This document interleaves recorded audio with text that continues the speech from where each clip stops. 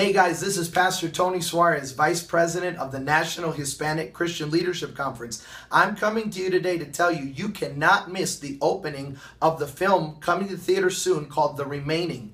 This movie is going to transform your life. I really think it will. When I was a child, I saw a movie called The Thief in the Night, and I thought it scared the hell out of me to get me ready for heaven. That movie is nothing like The Remaining.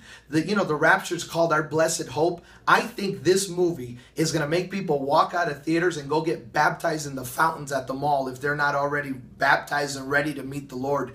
I'm telling you, youth pastor, whoever you are, make sure you get there, watch this. I believe it is a life-changing film, and I hope that you're there. The Remaining, coming soon.